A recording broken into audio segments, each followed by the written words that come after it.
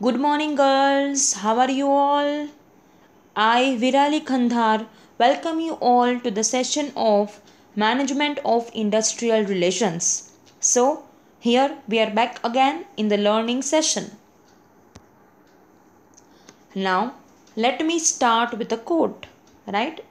An employee's motivation is a direct result of the sum of interactions with his or her manager.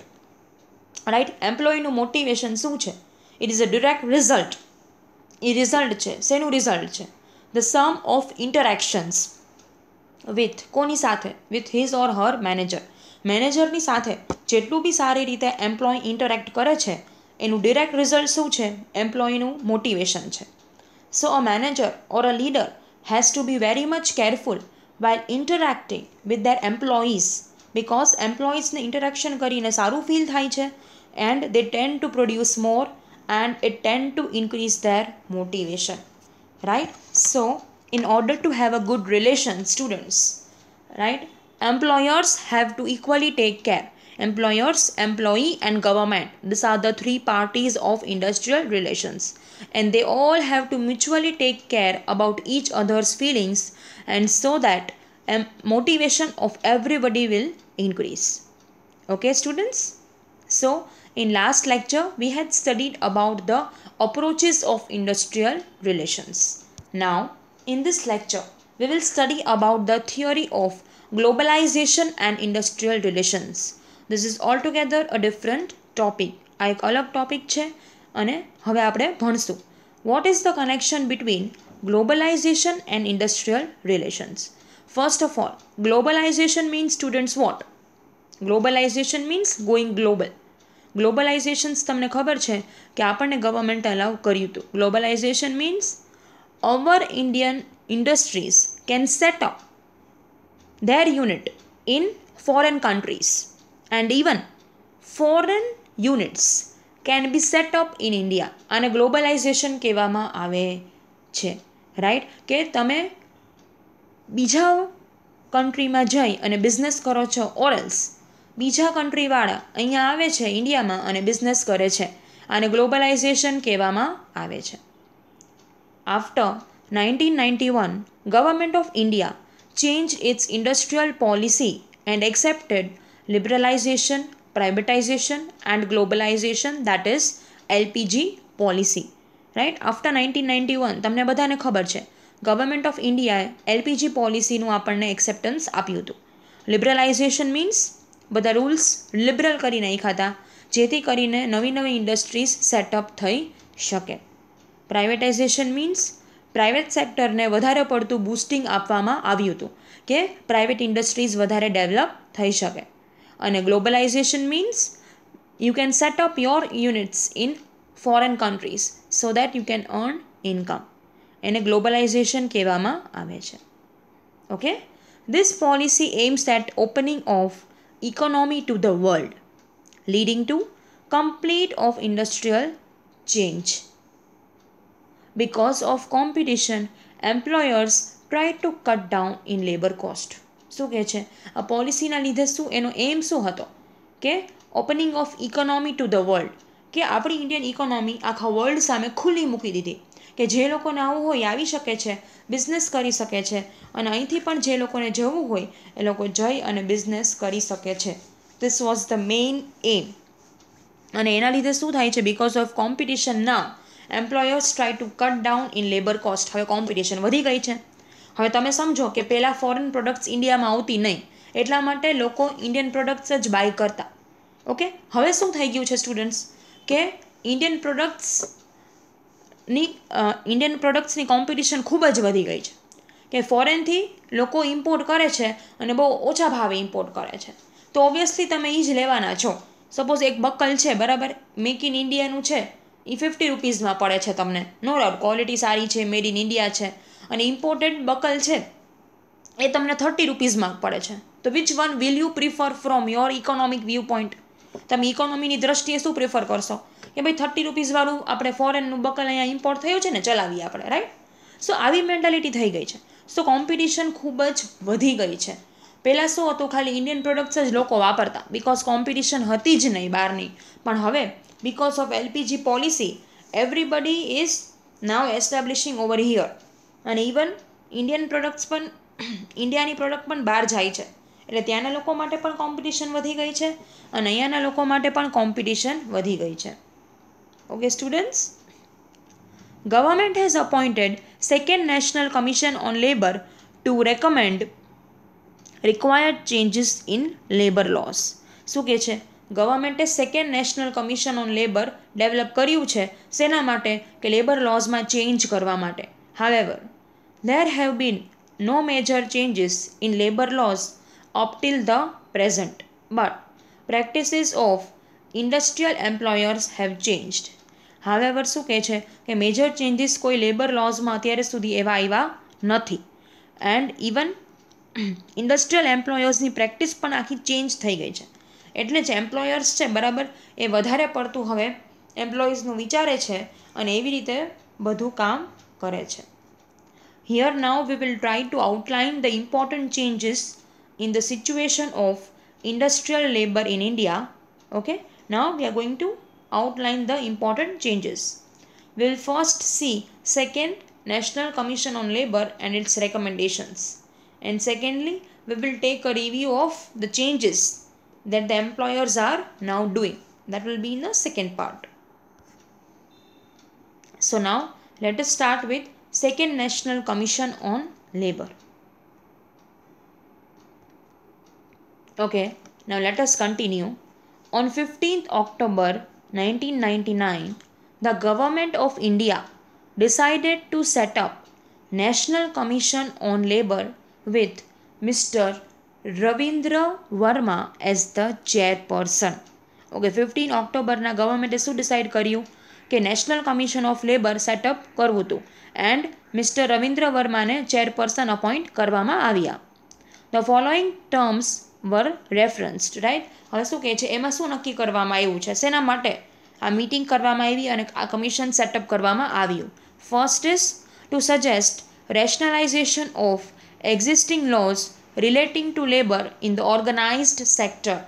Organise sector means મેં તમને આની પહેલાં જ કીધું છે, around about first to second આપણે સેશનમાં ડિસ્કશન થયું હતું.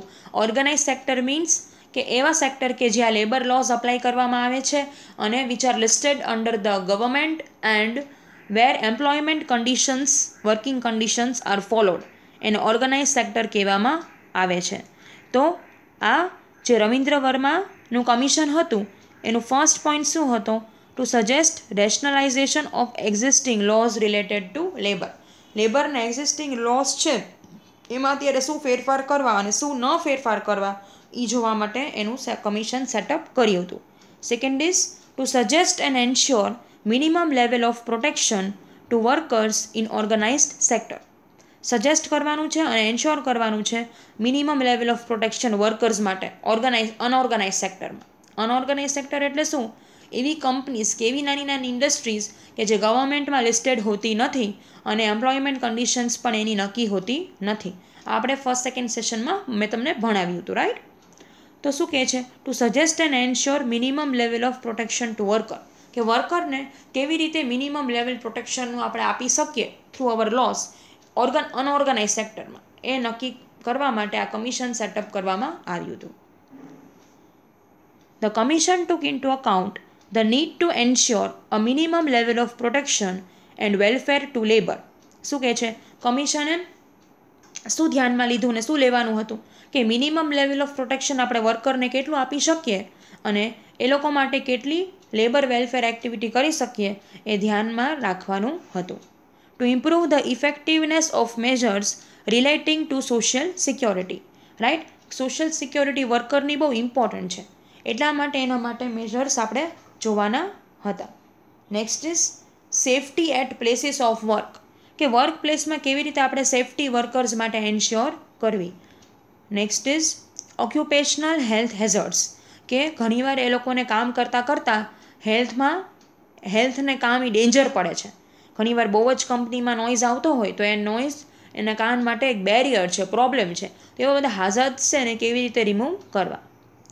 Next is paying special attention two problem of women workers, right. કે વુમન વર્કર્સના પ્રોબ્લેમમાં સ્પેશિયલ અટેન્શન રાખવાનું છે કે વિમેન વર્કર છે એને કંઈ તકલીફ ન પડે અને એને આપણે કેવી રીતે રિલીફ આપી શકીએ એ જોવાનું છે. ઇવોલ્વિંગ અ healthy relation between veggies and productivity and to improve the protection. એક હેલ્ધી રિલેશન કરવાનો છે develop between veggies and productivity. Veggies અને પ્રોડક્ટિવિટી વચ્ચે એક હેલ્ધી રિલેશન હોવો જોઈએ કે જેટલું કામ કરે છે એટલા વેજીસ મળવા જોઈએ. And to improve the protection. Protection પણ ઇમ્પ્રૂવ કરવાનું છે વર્કર્સનું. Okay students. But all social partners, that is entrepreneur, worker, state government and central government have complained that laws are very unsatisfactory. Right, ગમે એટલા lose આપણે સારા બનાવ્યા પણ છતાં બી બધા જ પાર્ટનર્સ, એન્ટરપ્રેન્યોર, વર્કર કે ગવર્મેન્ટ એ કમ્પ્લેન કરે છે કે લોઝ હજી એટલા સેટિસ્ફેક્ટરી છે નહીં. All wanted a proper administrative framework and institutional structure in field of social security. હજી બી વધારે સારું ફ્રેમવર્ક બધા લોકોએ ડિમાન્ડ કર્યું, રાઈટ, કે અમને હજી આના કરતાં વધારે સારું ફ્રેમવર્ક જોઈએ છે. ઓકે.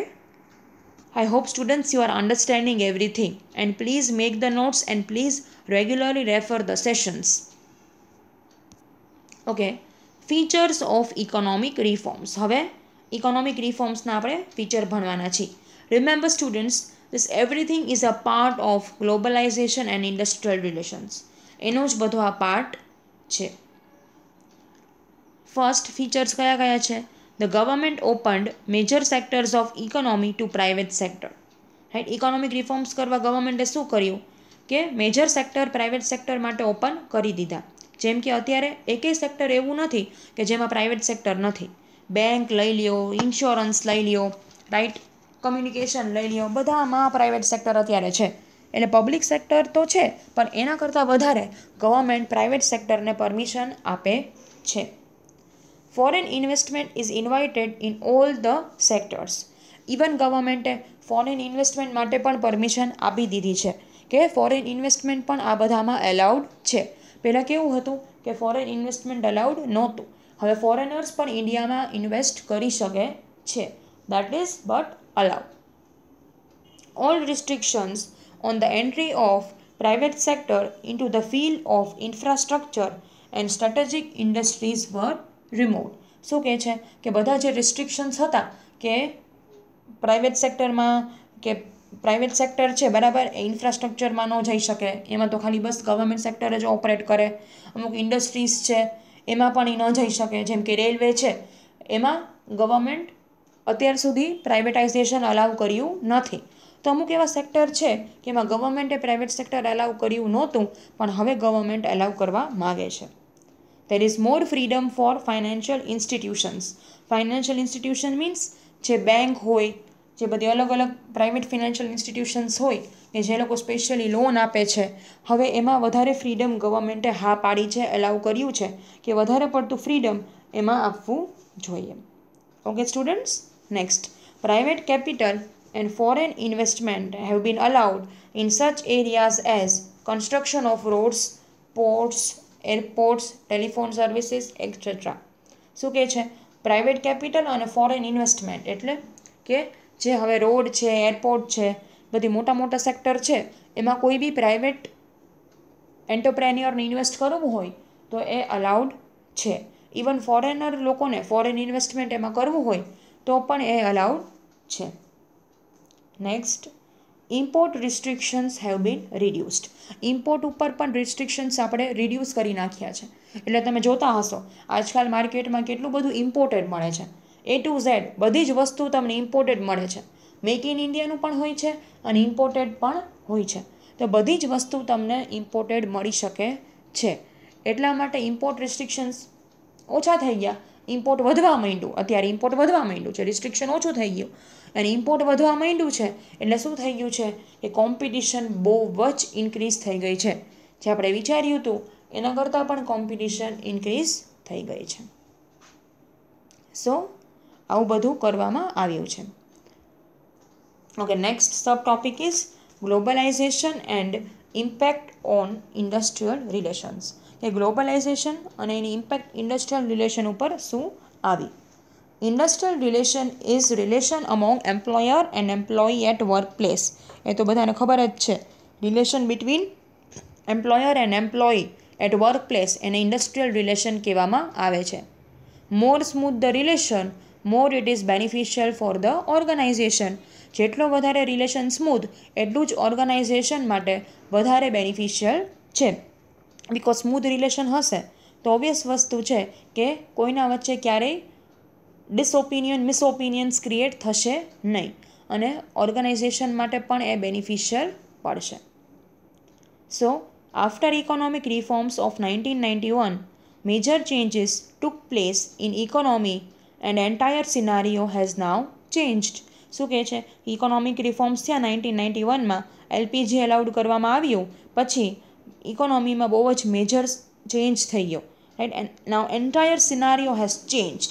આખો સિનારીઓ જ અત્યારે ઇકોનોમીનો બદલાઈ ગયો છે આફ્ટર એલપીજી. એલપીજી પહેલાં શું હતું કે બધા લોકો ઇન્ડિયાની પ્રોડક્ટ વધારે કન્ઝ્યુમ કરતા હતા અને ઇન્ડિયા ખુદ બધું બનાવતું હતું અને એના ઉપર ડિપેન્ડન્ટ આપણે હતા. પણ હવે શું થઈ ગયું છે? આફ્ટર એલપીજી કોમ્પિટિશન વધી ગઈ છે, રૂલ્સ લિબરલ થઈ ગયા છે, નવી નવી ઇન્ડસ્ટ્રીઝ સેટઅપ થાય છે, પ્રાઇવેટાઇઝેશન વધી ગયું છે. જે પબ્લિક સેક્ટર હતા એમાં પણ આપણે હવે પ્રાઇવેટાઇઝેશન અલાઉ કરીએ છીએ અને ગ્લોબલાઇઝેશન પણ ખૂબ જ ઇન્ક્રીઝ થઈ ગયું છે. Everything now is global. એટલા માટે ઇકોનોમિક સિચ્યુએશન આખી ચેન્જ થઈ ગઈ છે. It took hour economy to new industrial era which can boost hour economic growth. Right, આપણે ઇકોનોમિક ગ્રોથ બૂસ્ટ કરવા માટે આપણી ઇકોનોમી અત્યારે નવા ઇન્ડસ્ટ્રીયલ એરિયામાં જતી રહી છે, પ્રવેશી ગઈ છે. રાઈટ, શેના માટે? Because we want to have a more concrete economic growth.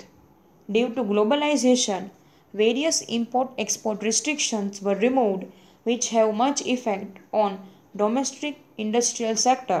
That is why the role of IR is important. શું કહે છે now? Due to globalization, various restrictions were also removed. ગ્લોબલાઇઝેશનના લીધે ઇમ્પોર્ટ એક્સપોર્ટમાં હવે કાંઈ રિસ્ટ્રિક્શન્સ રહ્યા નહોતા, બધા જ રિસ્ટ્રિક્શન્સ રિમૂવ થઈ ગયા હતા.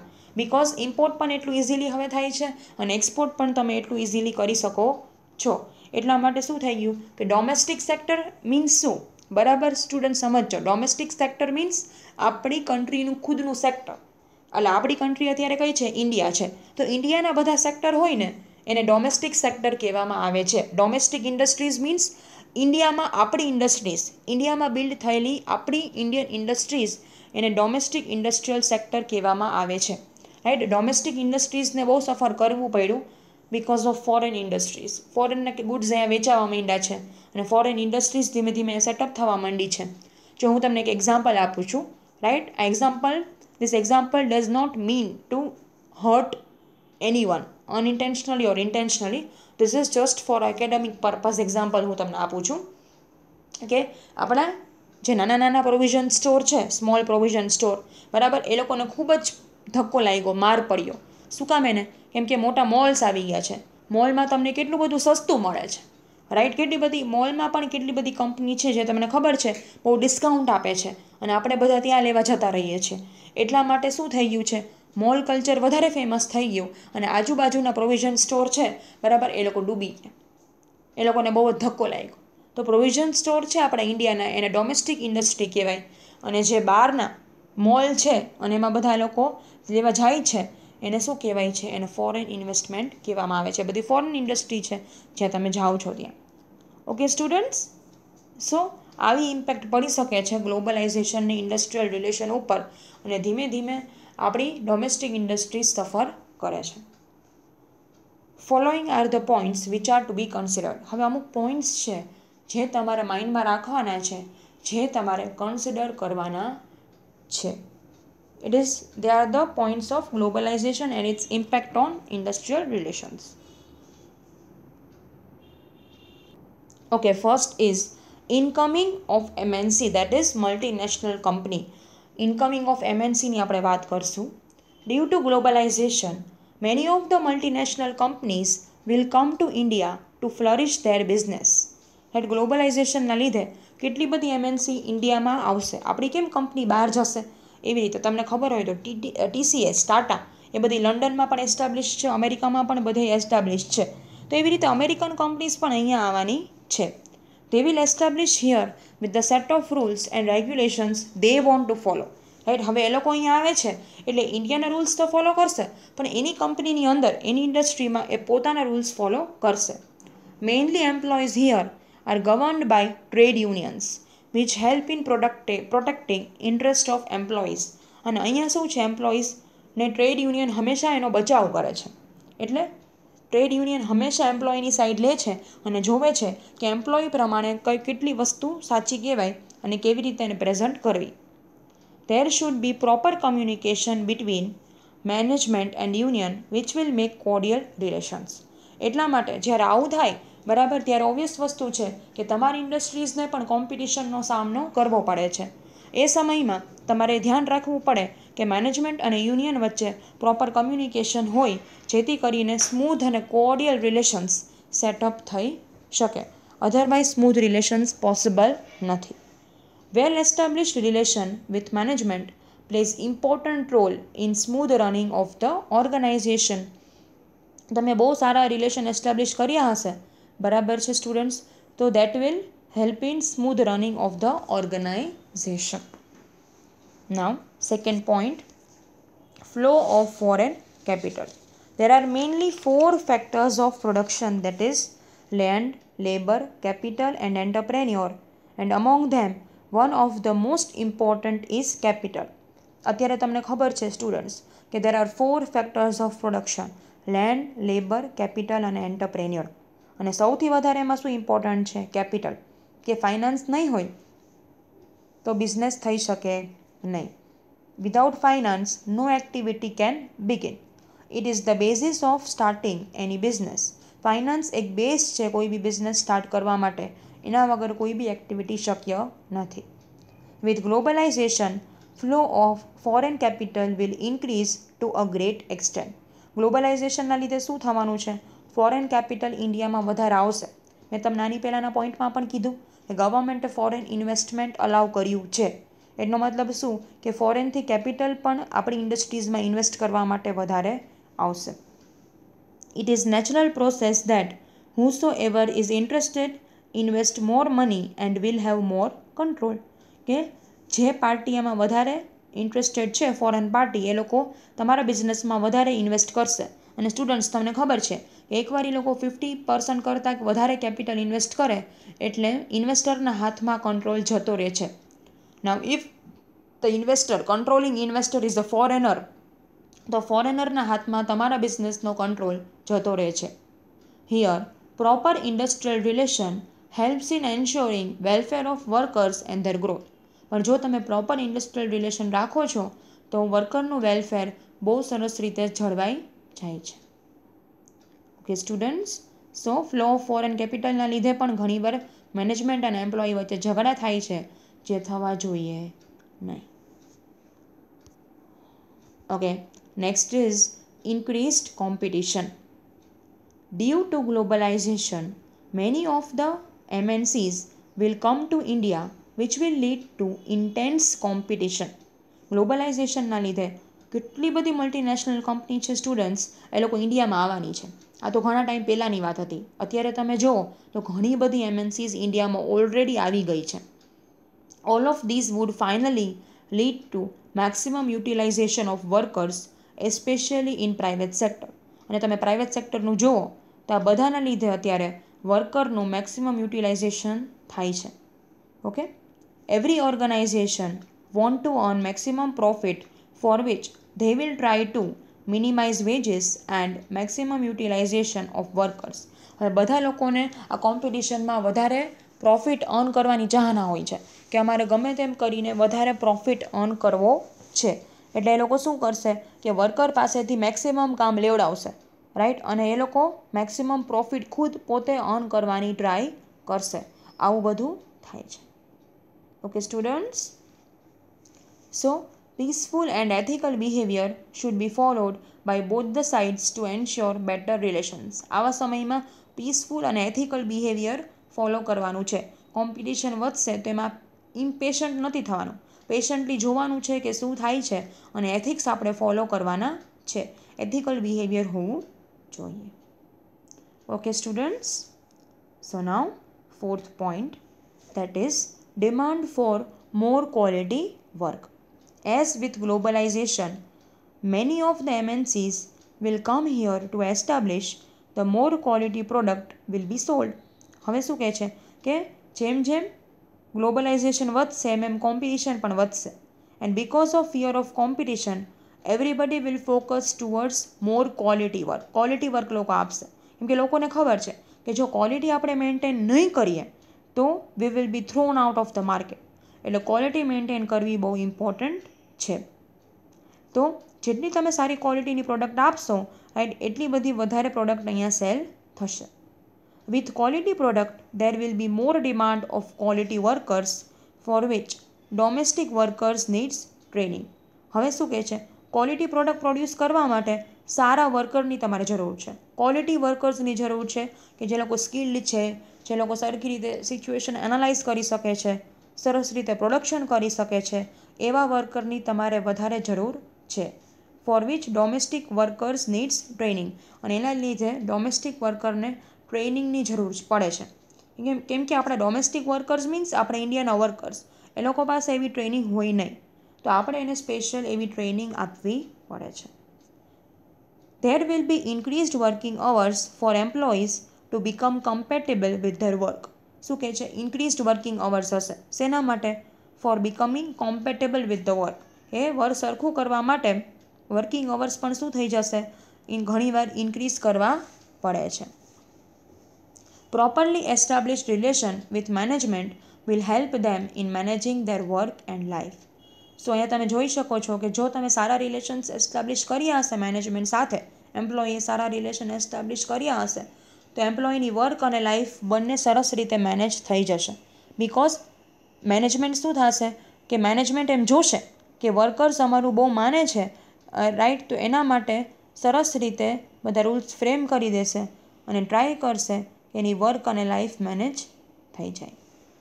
Okay students, so now fifth and last point for today, that is reduction in import restriction. Before economic reforms there were much restriction on imports, but after that it has been removed to a great extent. શું કહે છે કે economic રિફોર્મ્સની પહેલાં બહુ restriction હતું import ઉપર. આપણે કોઈને કોઈ દિવસ ઇમ્પોર્ટ માટે પ્રમોટ કરતા નહીં, આપણે ઇમ્પોર્ટ કોઈ દિવસ એલાઉ કરતા નહીં, ઇમ્પોર્ટ આપણે ના પાડતા. પણ ધીમે ધીમે આપણે શું કર્યું, 1991માં LPG પોલિસીનું ઇન્ટ્રોડક્શન કર્યું અને ત્યારથી આપણે વધારે પડતું ઇમ્પોર્ટ બધા લોકોને ફેસિલિટેટ કરીએ છીએ. So many of the items which var produced locally will now B imported at much cheaper price. અને હવે આપણે શું કરીએ છીએ, ઇમ્પોર્ટને હા પાડી છે, એટલે અડધી વસ્તુ ફોરેનથી ઇમ્પોર્ટ થઈને આવે છે at a much cheaper price, અને બહુ જ ઓછી પ્રાઇસમાં આવે છે. એટલે શું થાય છે, we are tending two by that items more because it is cheaper. એટલે ઓબ્વિયસ વસ્તુ છે કે આપણે એવી પ્રાઇસ વધારે લેવાના છીએ. All of this wood lead to unemployment of workers in the industry. અને આ બધાના લીધે શું થાય છે કે અનએમ્પ્લોયમેન્ટ બહુ ઇન્ક્રીઝ થાય છે ઇન્ડસ્ટ્રીમાં, કેમ કે આપણા ઇન્ડિયાના વર્કર્સ છે એ લોકોને જોબ મળતી નથી, બિકોઝ ઓફ કોમ્પિટિશન એ લોકોને કાઢી નાખવામાં આવે છે, તો જ અહીંયાની ઓર્ગેનાઇઝેશનને પ્રોફિટ થાય. અને લોકો શું કરે છે કે બહારની વસ્તુ વધારે રહે છે, એટલે બહારના લોકો પાસે આપણો પૈસો જતો રહે છે. A well established relation with management will help in not losing their job as they will continue employee with another work. હવે પણ જો ત્યારે એ સમયમાં તમારા એમ્પ્લોયર સાથે બહુ સારા રિલેશન હશે તો એ લોકો તમને જોબમાંથી કાઢશે નહીં, and they will continue employ with other work. અને તમને એક નહીં તો બીજું કામ ઓર્ગેનાઇઝેશનમાં આપી દેશે, અને એ લોકો પણ મેનેજમેન્ટ પણ એમ જોશે કે તમને કાઢી નાખે નહીં. Okay students, so this is all four today. આ બધા જ points globalisation and industrial રિલેશન્સના sub points છે students. Every point is the sub point of globalization and industrial relation. So today we have completed with the topic of globalization and industrial relations. I hope it is clear to you and now you are able to understand. So students, don't forget to make the notes, કેમ કે આ બધા typical concepts છે. આ તમે જે SY બીબીએમાં HRM ભણ્યા એના કરતાં totally management of industrial relations એના કરતાં ટોટલી એક અલગ ટોપિક છે, આખો અલગ સબ્જેક્ટ છે. It is a more technical subject, right. HR હતો એ બહુ થિયરિકલનો સબ્જેક્ટ હતો જે આપણે એસવાયમાં ભણ્યા. અત્યારે HR છે પણ એનું એડવાન્સ્ડ ફોર્મ છે, that is management of industrial relations. સો આમાં થોડાક નવા કોન્સેપ્ટ્સ આવશે કે જે તમારે સમજવાના છે. Okay students, so this is all for today. Thank you for listening patiently, right? And please refer to the lectures regularly. Okay? I want that whenever the lecture is uploaded, at that time only you should see the lecture and make the notes. That will be more beneficial to you. જો તમે એમ માનશો કે HR છે ને કાંઈ વાંધો નહીં ને છેલ્લે ભેગું કરી લેશું, તો આ વખતે મેનેજમેન્ટ ઓફ ઇન્ડસ્ટ્રીયલ રિલેશન્સમાં પોસિબલ નથી. તમારે બહુ ધ્યાન રાખી અને બધું વાંચવું પડશે. એટલે એ બેટર છે કે પહેલેથી તમે સરસ રીતે વાંચવા માંડો. So this is all four today. We will meet in next lecture. Thank you so much.